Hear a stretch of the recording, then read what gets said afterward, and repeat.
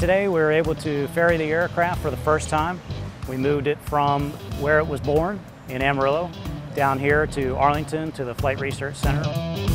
Flight was uneventful.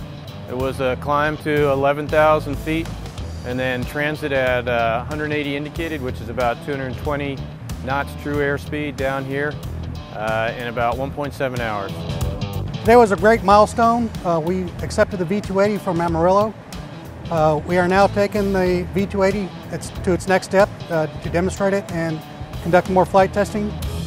So we're going to demonstrate some low-speed agility, and then we're going to demonstrate one of the big key performance parameters. We're going to bring the plane out to 280 knots, and then we'll do some hover perf and demonstrate that it's got excellent hover performance as well.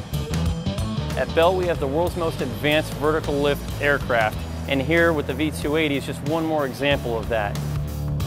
It is a good aircraft for our warfighters and for the future. It's an aircraft that will revolutionize vertical lift aviation with its speed, its range, its adaptability, its maneuverability. It's definitely a game changer.